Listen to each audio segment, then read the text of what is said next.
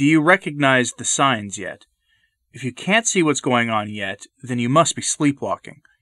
So many of our friends and family are sleepwalking right now, dutifully following along while something clearly nefarious unfolds in front of everyone. I've been making content about communism for some time now on this channel, especially in the past month or so.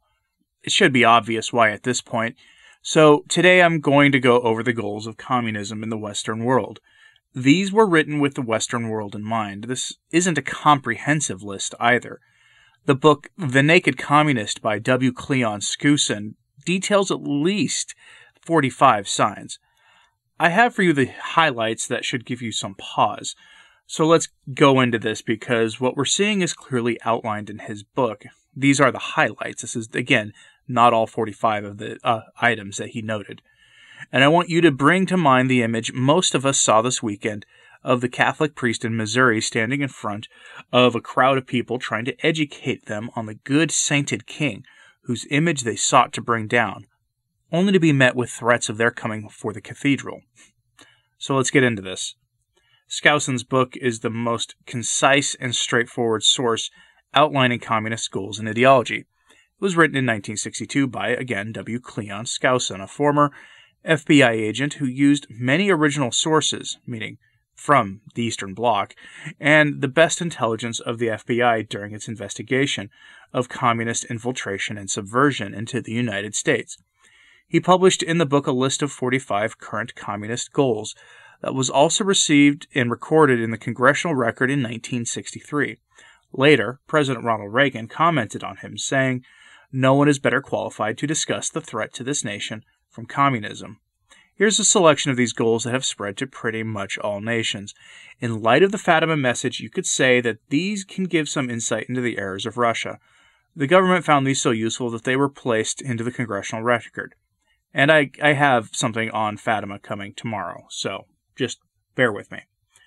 First is the obvious goal. Capture one or both of the political parties in the United States. Get control of the education system. Use them as transmission belts for socialism and current communist propaganda. Soften the curriculum.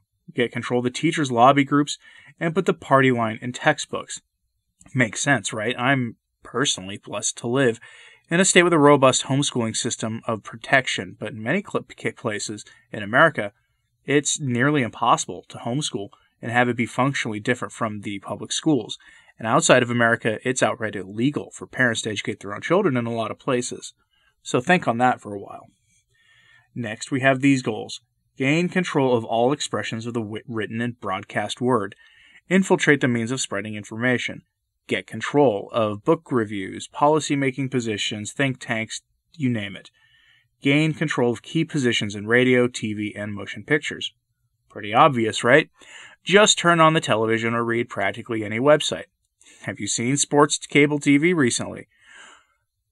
Or their websites? That's a perfect example of what I'm talking about here. If you've wondered why everything, literally everything, is political and has been for the past few years, and especially now, this is why. Some people just want to watch their sports and movies and the rest without a political message being pushed onto them, and there's nothing wrong with that. I happen to be one of the people who really likes to escape once in a while, but it's not possible anymore. And in some ways, that's a good thing, because once a subversion accomplishes this goal, then it becomes obvious for the smarter people out there who haven't been paying attention. Directly connected to this is the discrediting of the culture of a targeted country by degrading all forms of artistic expression. This frequently requires the elimination from public spaces of actual art, and it being replaced with meaningless blobs. This requires that the arts themselves be controlled so that ugliness is promoted instead of beauty. Remember that the good, the true, and the beautiful all point to God, and the hallmarks of this movement always point away from the true, the good, and the beautiful. We live in an age where it is commonly accepted to reject the notion that there is objective truth, and instead, we as a people speak of my truth, which is by definition an incoherent concept, and it leads to alienation and meaninglessness of life. But to continue, the goals outlined and enshrined in the Library of Congress include eliminating all decency laws in the name of free expression. In the 1960s, a series of films were released that completely wiped out the decency codes that governed Hollywood. leading to the rise of filth we see today. The purpose of that is the next goal: the total breakdown of the cultural standards of morality by promoting obscenity in books, magazines, motion pictures, radio, and TV. Mission accomplished, and it began in the 60s, and it was done in the most disturbing way imaginable in the post-war world. Check out some commentary on the movie The Pawnbroker for more information on that. Moving on, this goal will hit close to home for most people who have been subscribed here for a while. The goal of presenting the, shall we say, James Martin lifestyle and all that goes with it as regular behavior that are signs of good health. Again, sound familiar? Do you see how this stuff fits together? If not, buckle up for the next one. Subvert the churches and replace revealed religion with social religion. There can be no more obvious implementation of this than what has been seen in the Catholic Church since the Council and even before. In an age of Amazon synods, Laudato Si, Assisi prayer meetings, seamless garments, and endless prattling about accompaniment, with the bishops of the Church endorsing all the secular causes of the day. Even today, with all that is going on, this should be made abundantly clear. Bella Dodd was right, after all. She warned us, and was told not to name names, by Archbishop Fulton Sheen, probably because Cardinal Spellman was on that list, a bishop so popular and such a powerful, masterful proponent of this message that he was beloved by the public, and an enemy of Sheen's, which would have harmed her credibility. That's my theory at any rate. I could be wrong about that. Dovetailing with the goal of subverting the church, we have this: discredit the Bible, sacred scripture, right? And emphasize the need for intellectual maturity, which does not need a quote-unquote religious crutch. How often do we see biblical scholars telling us that important major events in the Bible didn't actually happen, and that it's an allegory? Now, to be sure, some of the Bible is an allegory, and to see which parts are, you must go to the church fathers for that, not to some secularized scholar whose goal it is to undermine the church. My favorite example of this comes from a high-ranking prelate who recently told the world that the woman at the well educated our Lord, as if our blessed Lord didn't know all already. This goal and the subversion of churches and schools is linked to the goal of eliminating prayer or any type of religious expression in any public realm on the grounds that it violates the principles of separation of church and state. Obviously, the elimination and discrediting of the family as an institution is a goal, with violations of the 6th and 9th commandment that we don't talk about explicitly are being promoted, as is the easy ending of marriage by civil authorities. And remember, while we know that marriage is till death do us part, to the mind that seeks to subvert religion, only the state has the power to end marriage, and these people detest marriage.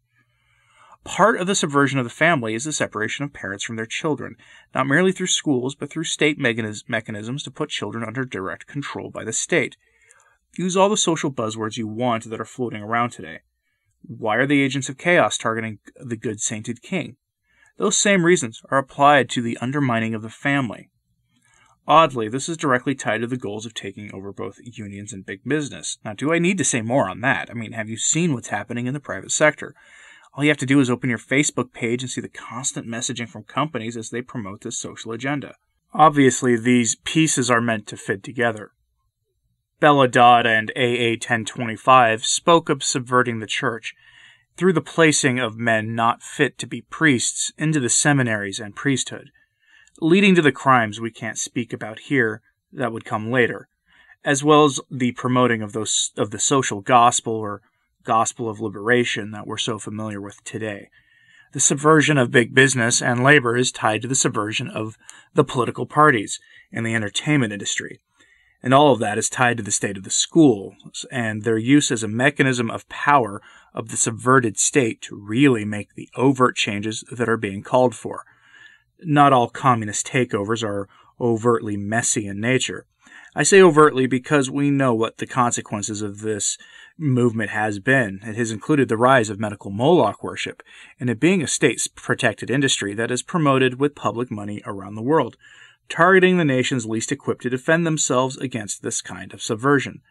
A question we should ask ourselves is this: has America become the instrument for spreading the errors of Russia?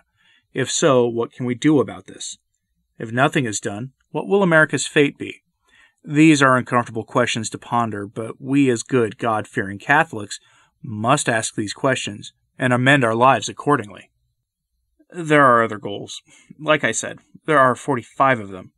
If you want to see the whole list, either pick up a copy of The Naked Communist or go to the Sources blog at returntotradition.org and have a look at today's show notes for a link to the article I borrowed this from. See for yourself and then ask yourself how this fits into the Fatima message. Barring some major news tomorrow, I'll have something on the Fatima message for you to consider that will go with this podcast today. Anyway, thanks for listening. I'm Anthony Stine. Ave Maria.